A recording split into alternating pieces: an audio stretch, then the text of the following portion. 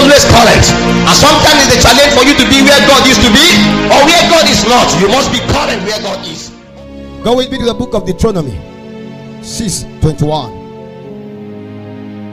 The Bible said, then thou shalt say unto thy son, we were prophets, we were Pharaoh's bondsmen in Egypt, and the Lord brought us out of Egypt with a mighty hand.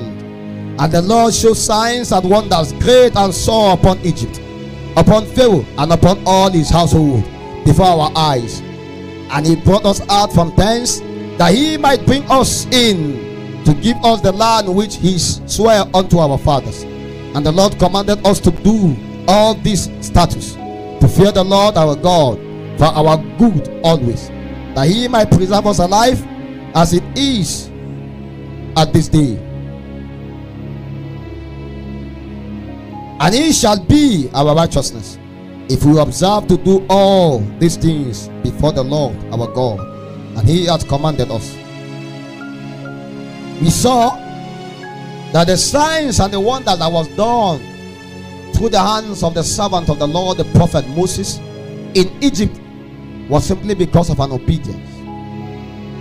All through, God was looking for a way that he can deliver the children of Israel out of the captivity. He was looking for a way that he will bring them out of captivity.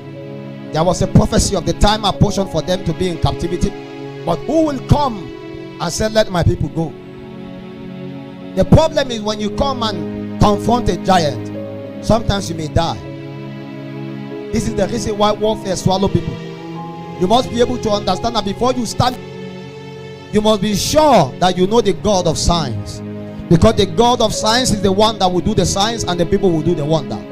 You see, it became so complicated for Pharaoh to let the people go, but it came to a point where he cannot help but let them go, because there was so much signs that was being done. The signs provoked a lot of wonders. It came to a point where Egypt in themselves were tired of these people being there.